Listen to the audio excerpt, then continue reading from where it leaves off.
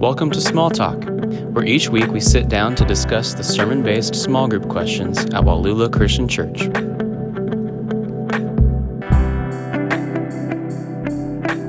Welcome back to Wallula's podcast called Small Talk. We are excited that you are with us. My name is Zach Bolin, and I'm taking over duties for Clayton Kaufman as host of the podcast. You weren't supposed to say anything. It was going to be the sitcom. Oh, we were brother, just replacing? yeah, the kid who just fell away. Yeah. Well, that's all right. Here we are. Yeah. Who is that? Aunt Liv, or was it from Fresh Prince of Bel-Air? Anyway, she got replaced and then, Right. All right. Well, we're off to a good start. I'm the student pastor here. I'm joined by Craig, worship pastor, and Lance, our lead preaching boss pastor. We are all here and excited to go through Revelation chapter 5, verses 1 through 14. So we're going to start off. I'm going to throw it to Craig first. And the intro question is, what is one thing about yourself that others are surprised is true? I don't know if I've ever told you guys this, so I don't know if it's surprising or not. We'll see. But I've never flown.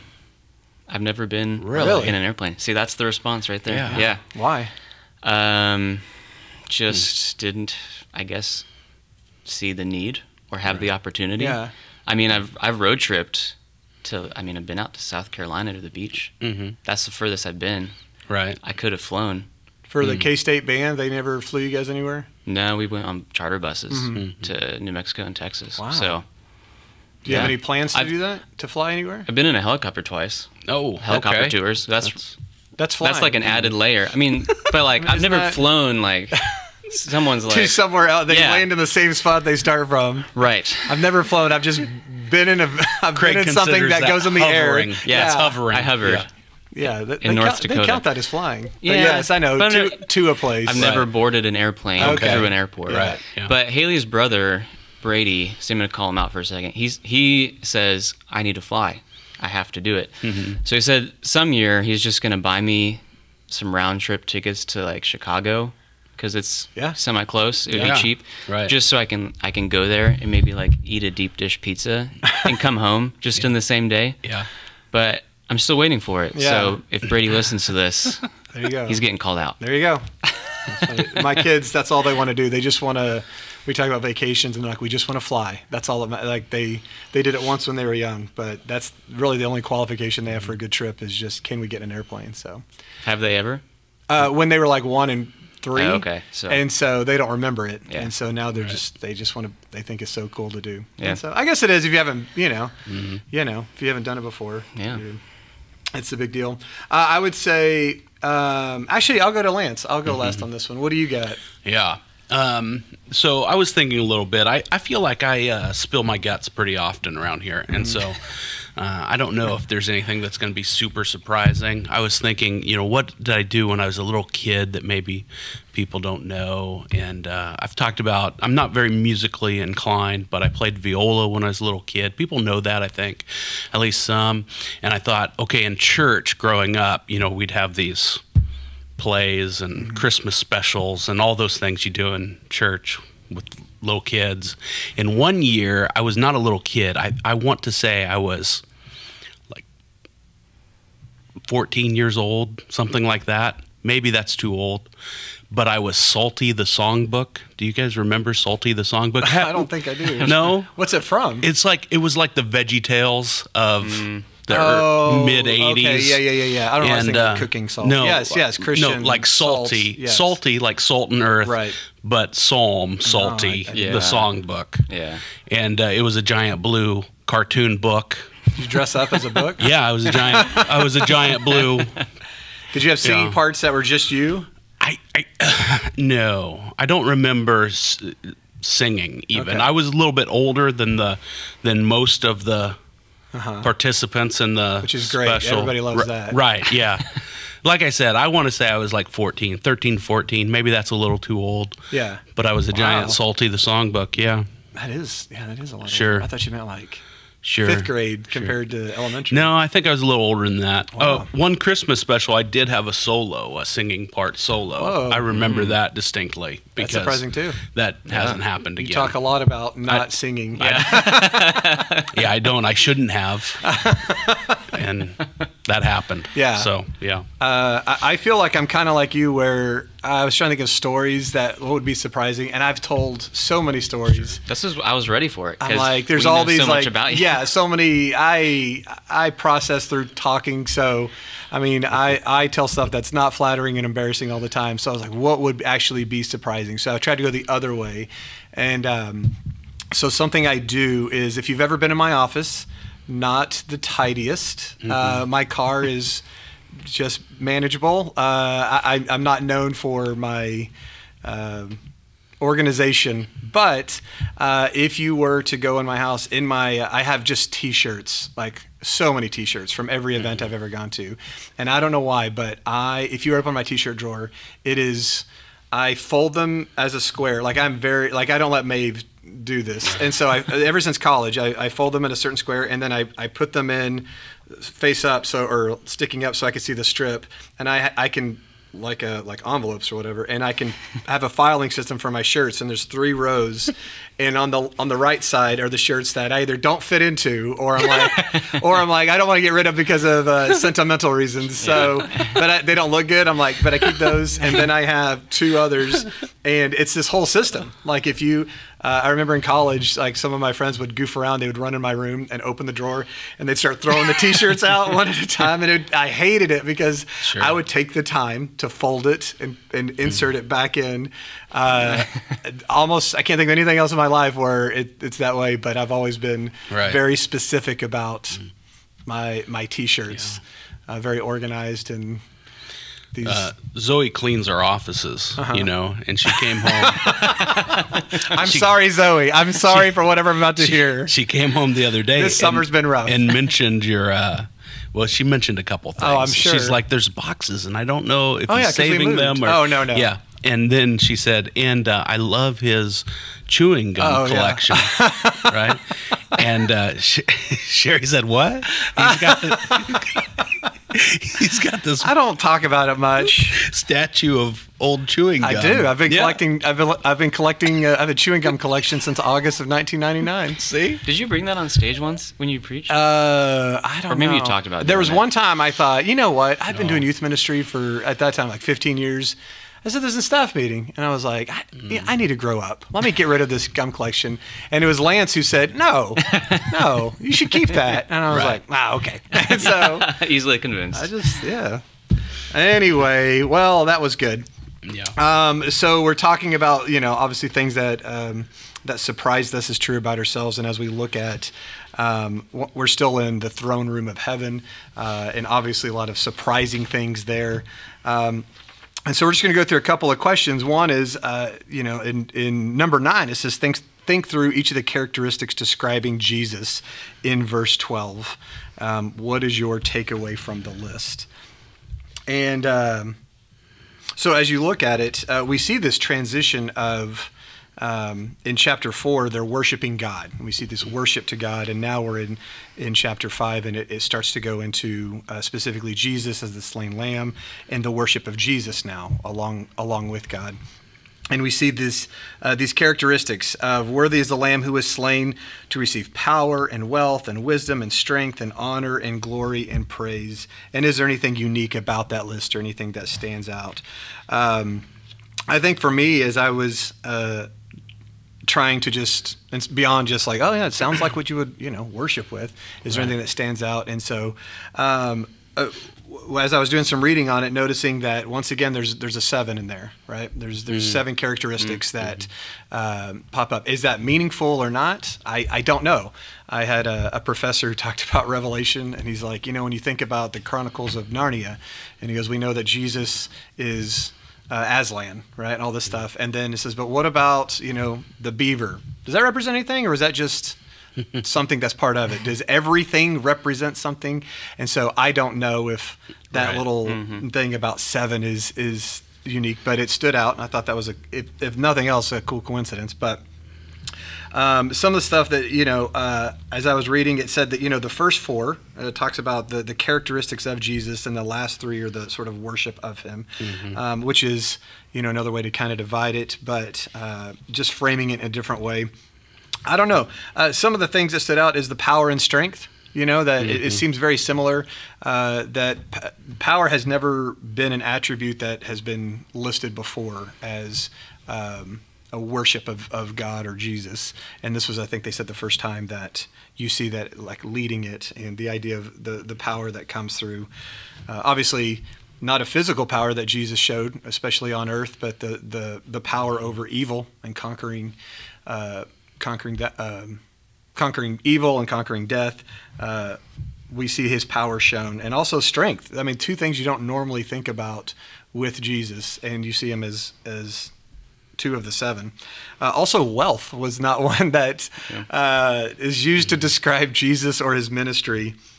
And so, I don't think we're talking about a wealth that we have as Christians on earth, but when you get into heaven, the riches of heaven, the treasures of heaven, the idea of, even symbolically the crown you have, but ultimately how much how that's one of his characteristics, things that aren't normally used to describe Jesus. And then, honor and glory and praise, which, like before, is exactly what was going on with God in chapter 4. And so we see these two as both being worshipped in heaven. So that's some of the stuff that kind of stood out to me. What about you?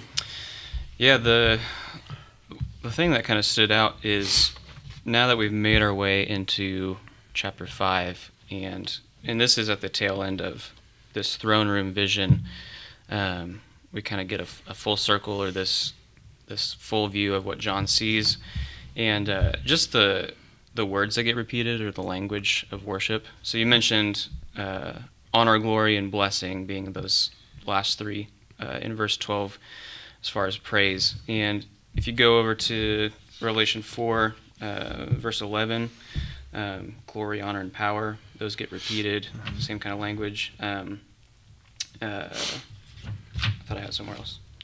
Oh, and then in verse 13, just following where we're at, what we're looking at, but blessing, honor, glory, and might forever and ever. Chapter 4 is talking about God on the throne, and then we get to 5, and it's focusing on the slain lamb, Jesus, and the worship that happens. And the language is the same, covering chapter 4 and 5. And so it's really a testament to worship of God, worship of Jesus. It's the same, Jesus as Lord. And so they're repeating that language. And so that stood out to me, just kind of how that vision gets brought across from 4 to 5. And then another thing that stood out in one of the commentaries I was reading, the author said, Revelation 4 and 5 is not offered just as a rational fact, but a compelling call for all readers to join in themselves. And so it's just not something we read and then we say, okay, cool. Yeah. And then we just, and then it's like, all right, I'm gonna head out. Yeah.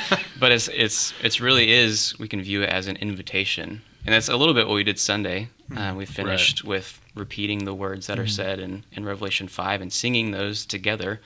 And we're really joining into that song that's already being sung. And so it's really amazing to be able to view it that way and jump in to what's happening.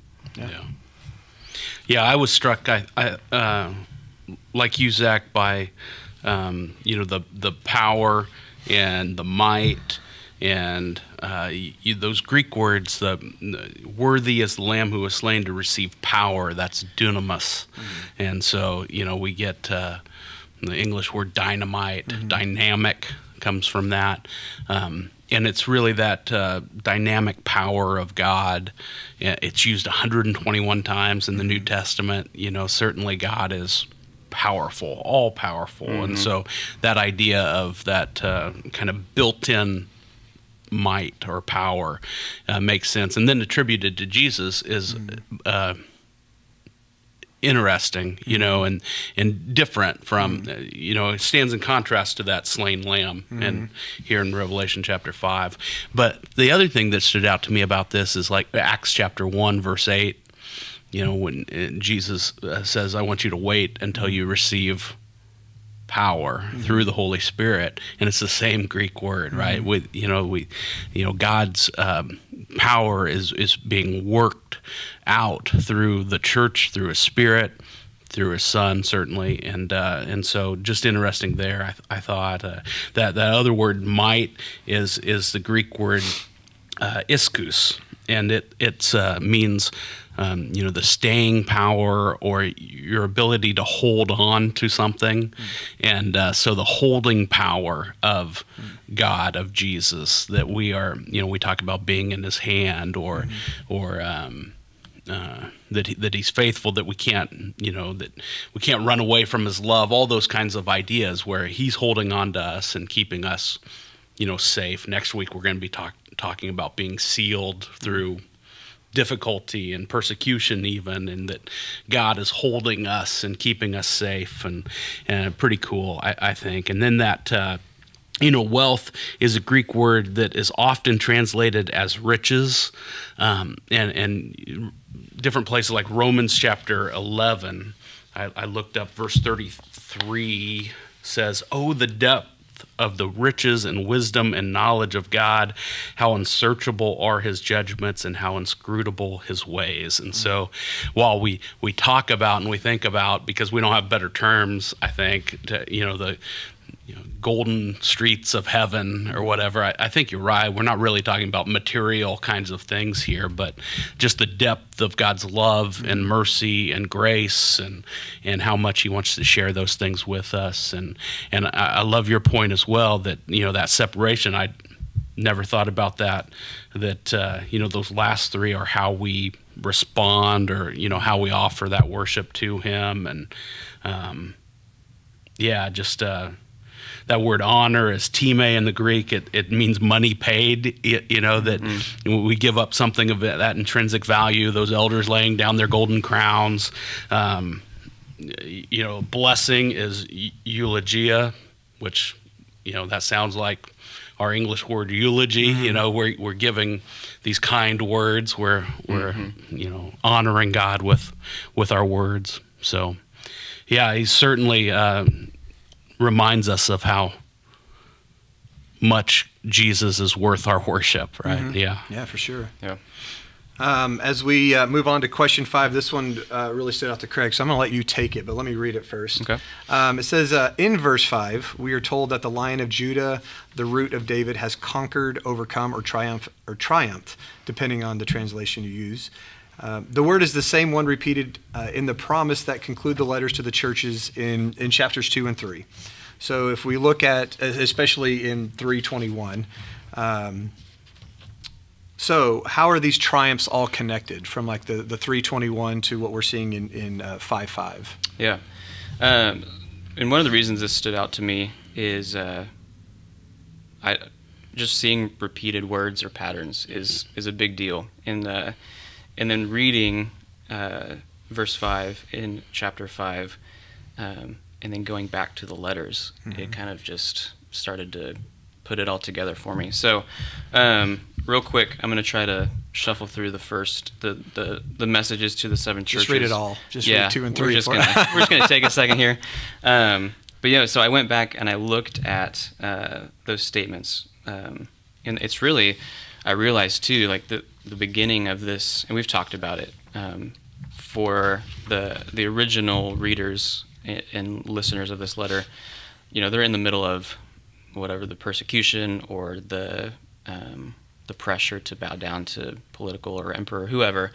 And in the midst of that struggle or tension, it's really a message of encouragement once you see all these conquering messages of hope, and then you get to verse 5. So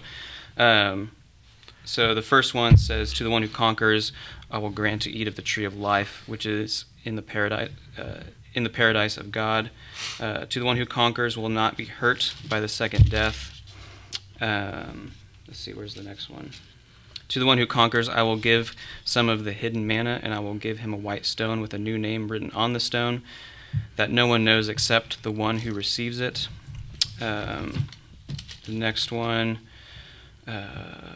got to find the word conquered because it's in all of them. To the one who conquered and who keeps my works until the end, to him I will give authority over the nations, and he will rule them with a rod of iron.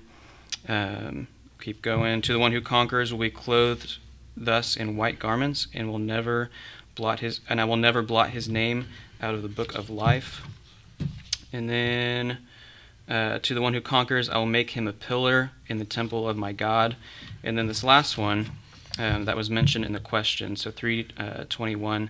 To the one who conquers, I will grant him to sit with me on my throne, as I also conquered and sat down with my Father on his throne. And then you get to 5:5. Weep no more. Behold, the Lion of the tribe of Judah, the Root of David, has conquered.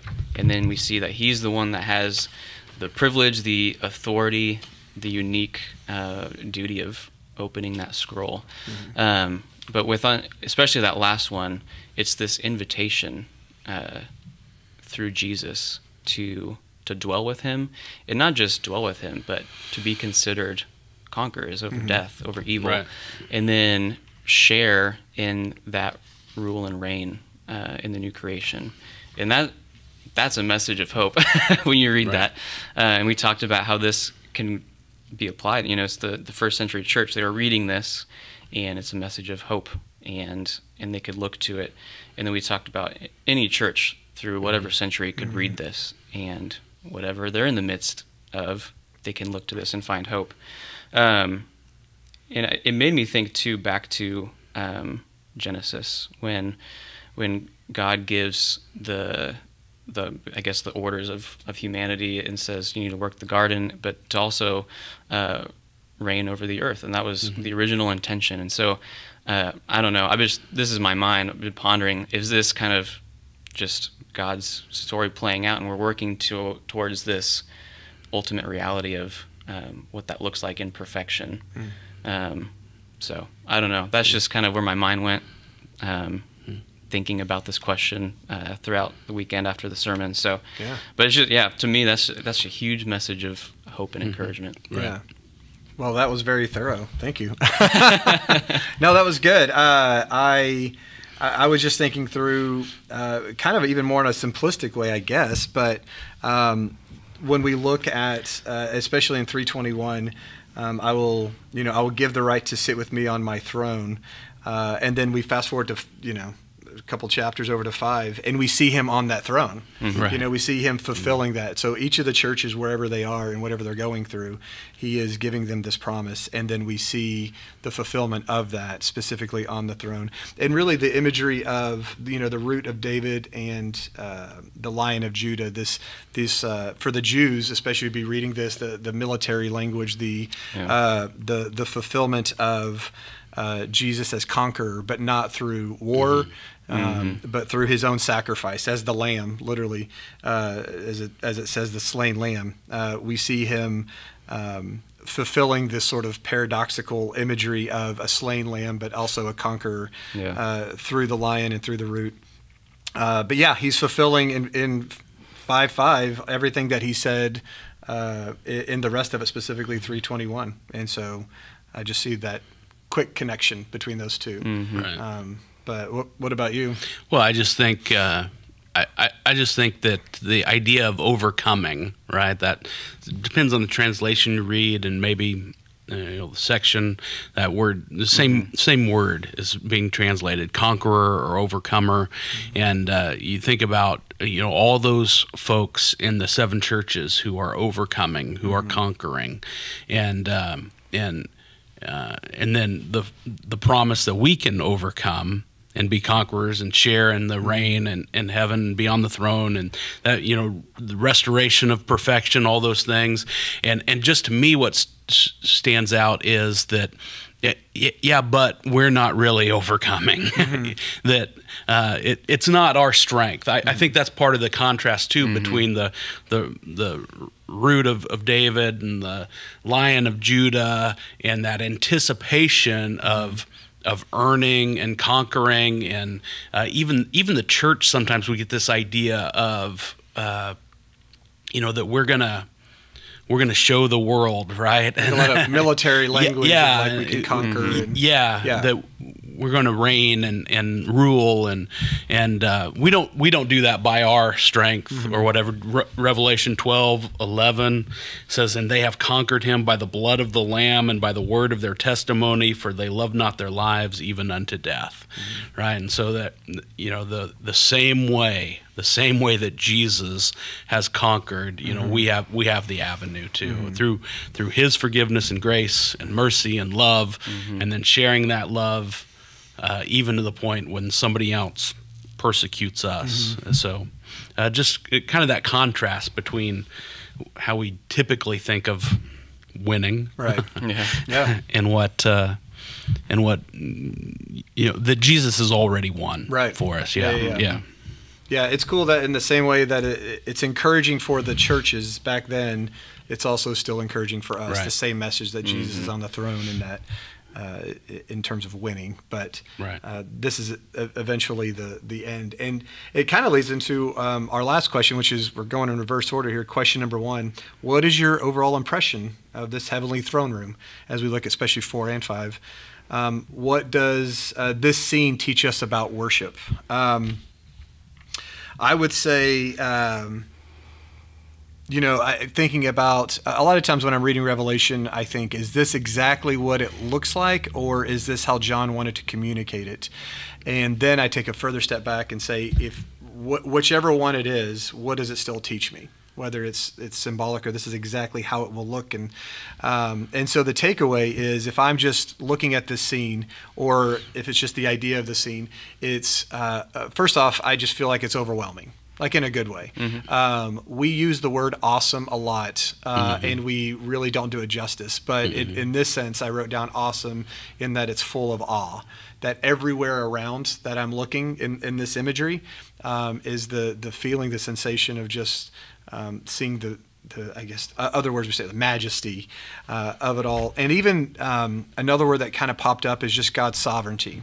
That as we are in the chaos and the mess of this sinful world, that we know where it's how Jesus wins, like we just said, how it's going to end up, and how this is God's plan, even in the midst of this. He still has a plan for it to work out this way. And in the end, we're still going to be praising Him along with the angels, along with the saints. And so taking comfort in that.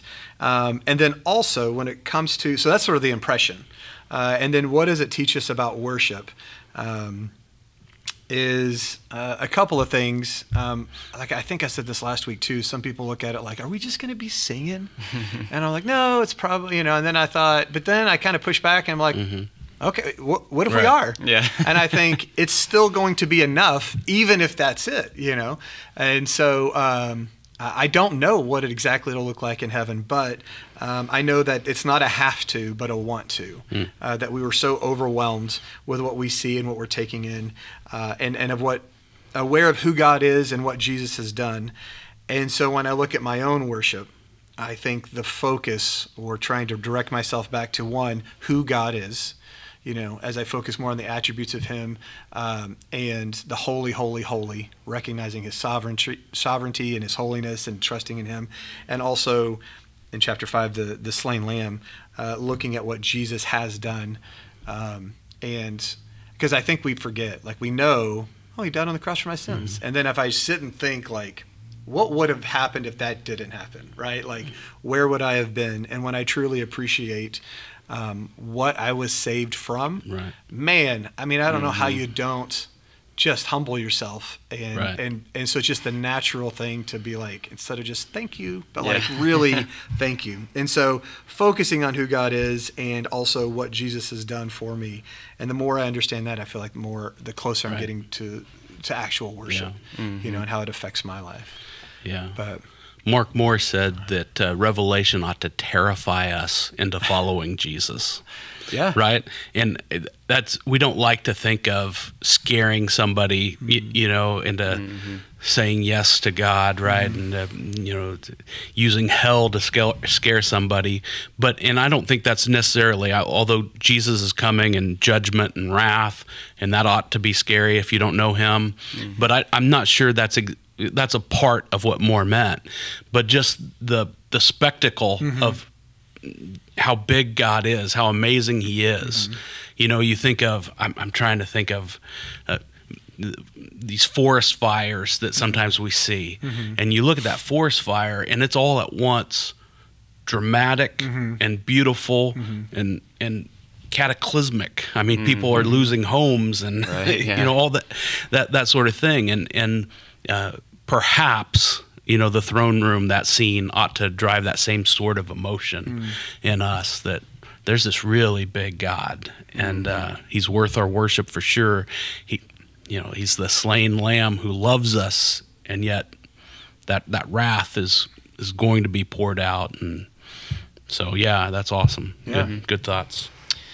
Yeah, as far as I'll answer kind of just the second half of this question. What does this scene in 4 and 5 teach us about worship? Really, I think we saw that kind of demonstrated on Sunday morning. Especially the words from chapter 5, we ended service really singing through pieces of chapter 5, and I've found in the past couple weeks 4 and 5 has helped me a couple things, just really prepare my heart and mind for worshiping, because I started reading the passages ahead of Sunday and studying them, as well as listening to the music we were going to sing, but really studying them leading up to Sunday helped me just really anticipate and look forward to the time we're going to get together and worship as a church. And so it did that for me. And at the same time, it was also giving me words or language for my own personal worship.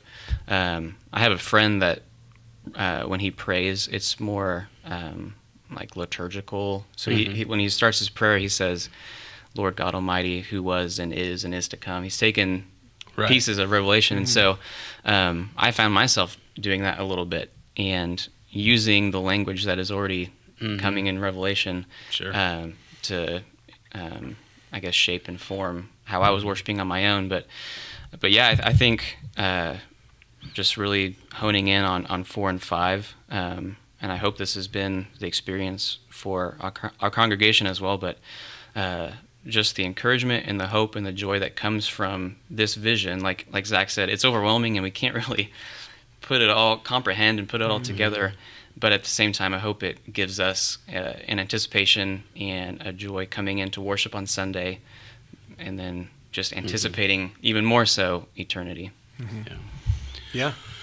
Yeah, I was thinking about just the worship, and I centered on verse 8, right? That says, anyway, verse 8 says, "And when he had taken the scroll, the 4 living creatures and the 24 elders fell down before the Lamb, each holding a harp and a golden bowls full of incense, which are the prayers of the saints." And so we have the scene of the 24 elders and the 4 angels, those creatures.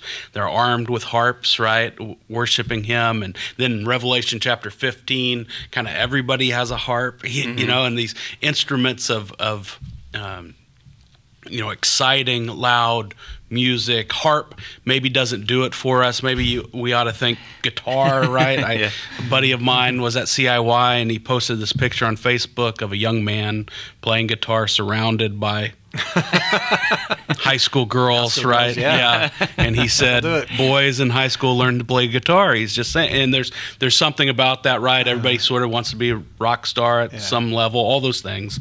And we have this chance to worship with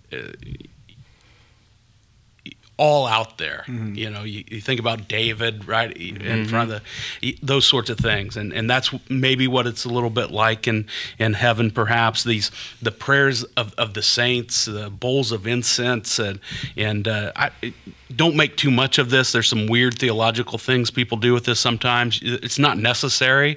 This is just the picture I get is of I don't know, maybe there's a coin jar on my desk. You drop a few quarters in the coin jar, you're saving this coin. And you know, the stories of people who, over the years, they go on vacation with the money from their coin jar or whatever. They're just being saved up little by little. And these bowls of incense, you know, when Zechariah in Luke chapter 1, you remember this story, the angel comes and tells him, you're going to have a son.